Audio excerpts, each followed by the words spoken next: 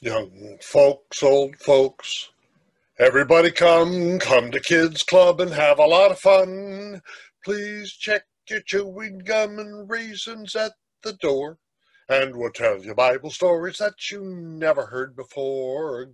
Hello, children. I'm Pastor Ted. Get ready. I'm going to read the Bible.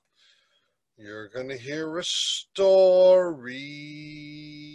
Today's story is about the daughter of a man named Jairus who got sick and died, and Jesus restored her to life. Luke chapter 8. Now when Jesus returned, the crowd welcomed him, for they were all waiting for him. Just then there came a man named Jairus, a leader of the synagogue.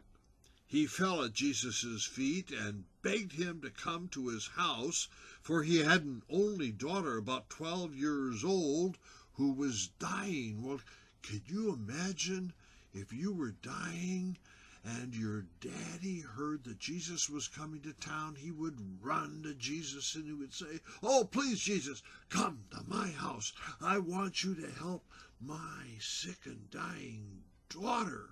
And Jesus says, "Okay, I'll be glad to come and help." But before Jesus can follow Jairus back home, something else happens. Let me continue reading. As Jesus went, the crowds pressed in on him.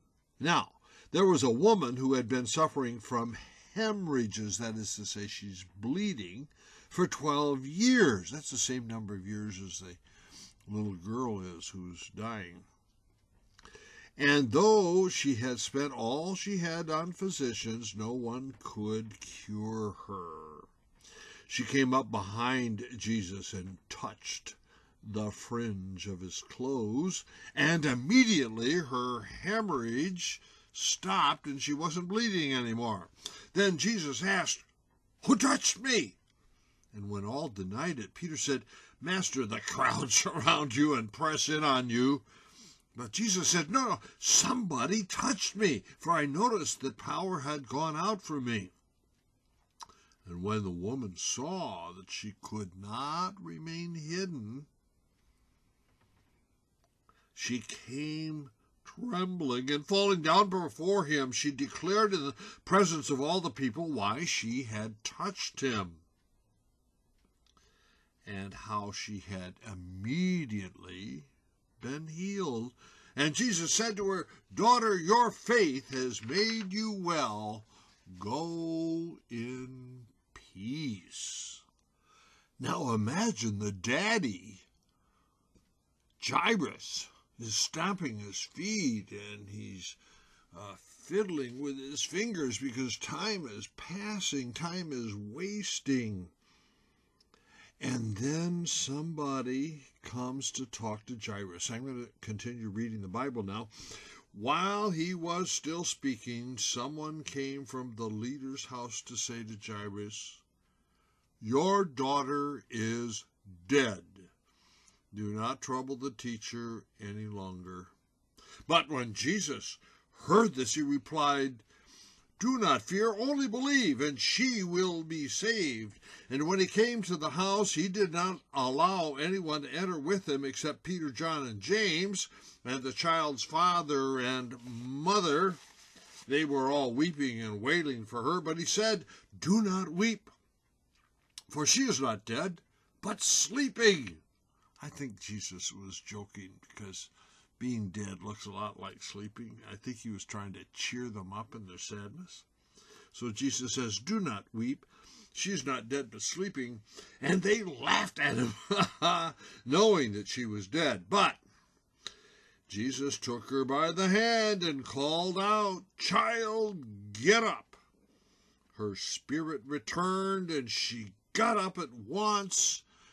And Jesus said, "Do you have any homework? I think you should go do it." Well, that wasn't in the Bible. I just added that.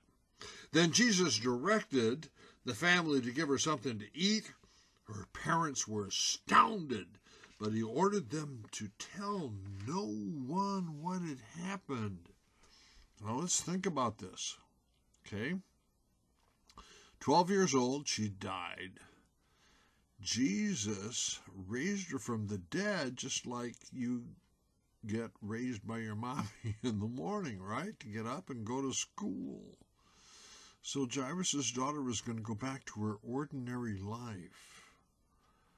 Jesus later on dies and is raised from the dead, but Jesus doesn't go back to doing his homework. No, Jesus is raised to eternal life. Jairus' daughter will have to die again, but Jesus is raised to eternal life, and Jesus promises to raise you and me to eternal life as well, and in heaven we will not have to do our homework anymore. So Jesus raises the daughter of Jairus, and Jesus promises to raise you and me as well. Amen. Young folks, old folks, everybody come to Kids Club and have a lot of fun.